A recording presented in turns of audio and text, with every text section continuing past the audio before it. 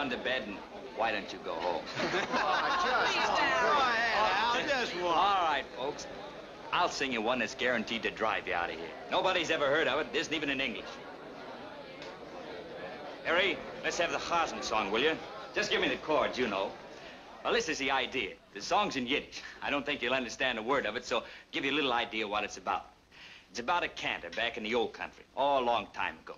Now, a cantor is a man who sings prayers in Hebrew. And, brother, how they can sing.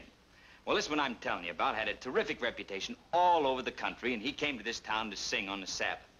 Now, in a small village about, 50 miles away, they were very anxious to hear him, but they were all too poor to travel. In fact, there were only 3 of them who could afford to make the trip. The tailor, the shoemaker, and the teamster. So those 3 went to hear him sing. When they got back, the whole village gathered around and said, well, tell us, how was it? Was he as good as advertised? And each one, the tailor, the shoemaker, and the teamster, each one gave his own version of how the cantor sang. And from here in, you're strictly on your own. Okay, Harry, let's go. Tige kimen a Hasen in a kleine Städtele zu davnen auf Shabbos haben gekimmen zu hören die schönste Balabaten in Städtel einer a Schneider die zweite a Schuster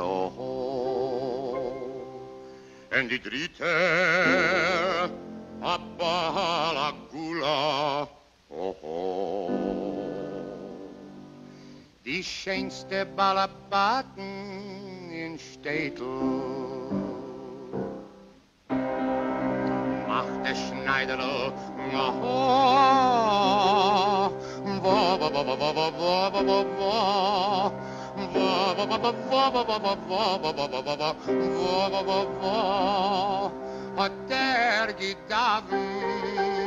hat gedavnt, als wichtig, mit den Nädel hat sie, mit die Biegeleisen auf vorne, hat gedavnt.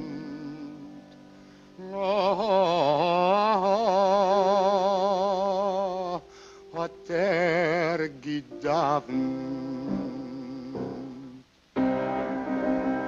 Macht der Schuster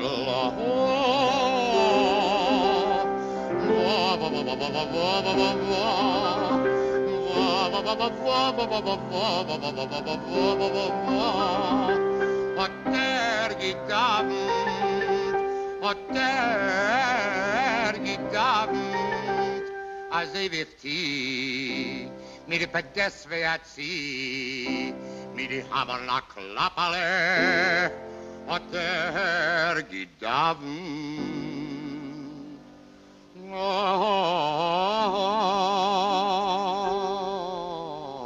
Hat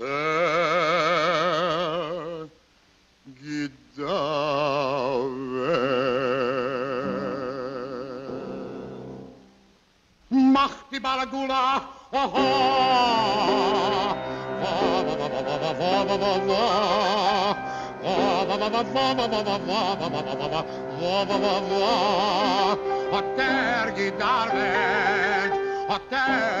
gedavnt, als wichtig, mit der letzten hat sie, mit dem Beitscher Schneiderein, hat gedavnt.